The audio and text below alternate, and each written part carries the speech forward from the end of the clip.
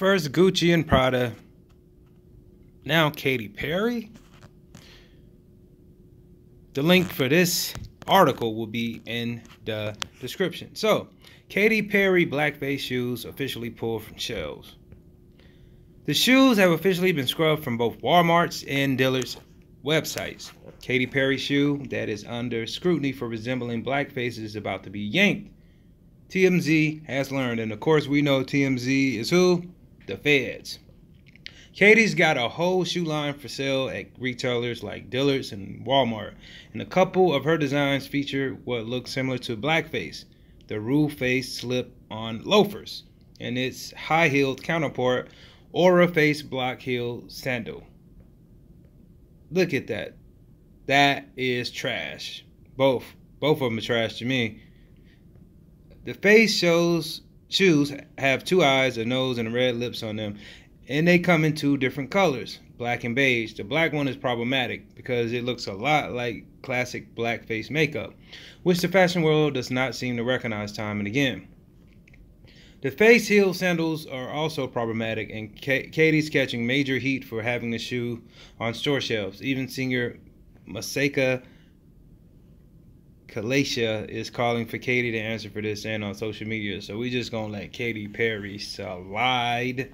Sources connected to Katy tell us that these specific shoes are just part of an entire line of shoes she's designed and released, and they were never intended to be offensive. However, we're told in order to be respectful and sensitive, the team is in the process of pulling the shoes. Okay, look at this. Let's get this straight.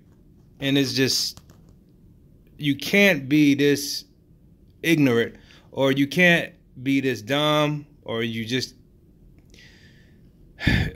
don't care.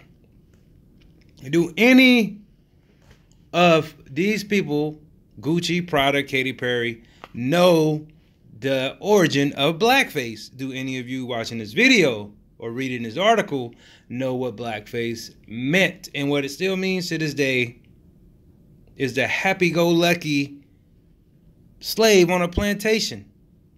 I mean, the coon, the black coon, this was so degrading for black people until most of us tried to move on past it. But you can forgive, but you can't forget. And all this is a resemblance of that. And Katy Perry and Gucci and Prada all are part, of that secret society, that Illuminati shit. And they would tell them, they would force things on them that they have no control over. And sometimes they do.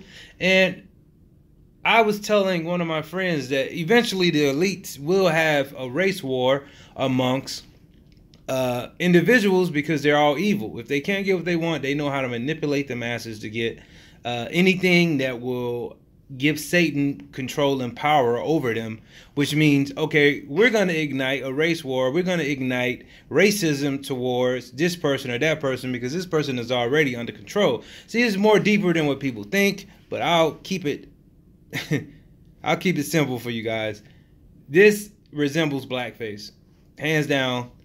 If you want to sell a product, you should just make it something that doesn't resemble anything that's racist to hurt people. Just make something that's original and cool and funny or whatever, unique. By no standards, I would make anything that would resemble anything of a racist trademark. It's just like me trying to sell burnt crosses, on my shoes, which represents the Ku Klux Klan, the KKK. I wouldn't do that, you know what I'm saying? Or me trying to do anything racist. It just wouldn't happen. But what do you guys think about Katy Perry with these damn shoes?